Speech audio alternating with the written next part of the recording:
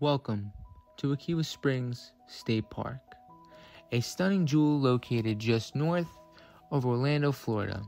The park's crystal clear spring pumps out nearly 43 million gallons of water each day, feeding the Wekiwa River and sustaining a complex web of life. These waters attract visitors year-round for swimming, kayaking, and hiking, a perfect example for ecotourism that balances recreation with preservation. By exploring these natural landscapes, people connect with wild heritage of Florida while helping to fund the protection of one of its last remaining intact pine upland ecosystems. Beyond the tranquil waters, Wekiwa Springs transitions into diverse upland habitats, pine flatwoods, sandhills, and hardwood hammocks. Each area supports unique species specially adapted to Florida's fire-prone environments. Many of these plants and animals found here exist because of, not in spite of, periodic wildfires.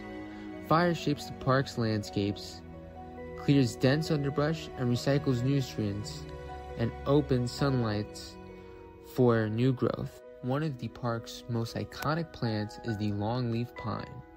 Once covering over 90 million acres of the southeast, it now survives in protected places like Wekiwa Springs.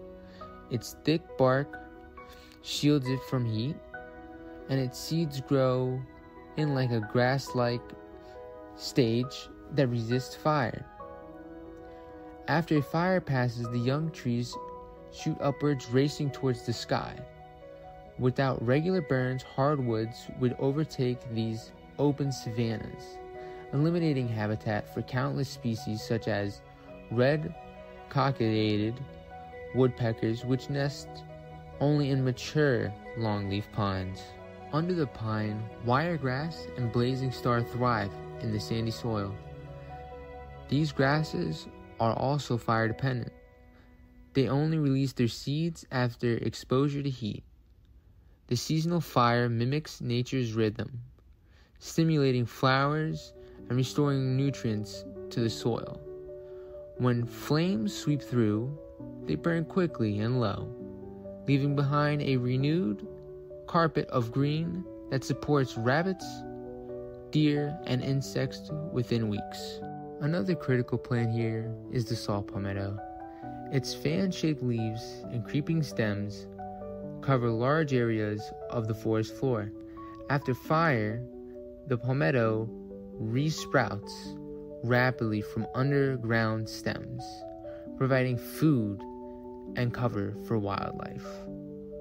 The Gopher tortoise digs its burrows nearby, creating shelter used by over 350 other species, including snakes, frogs, and small mammals.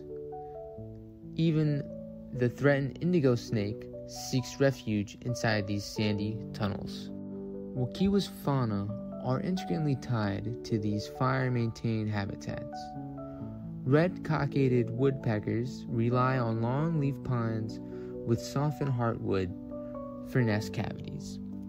White-tailed deer and wild turkey feed on their tender shoots that sprout after burns. Predators like bobcats and red-shouldered hawks patrol the open understory for prey.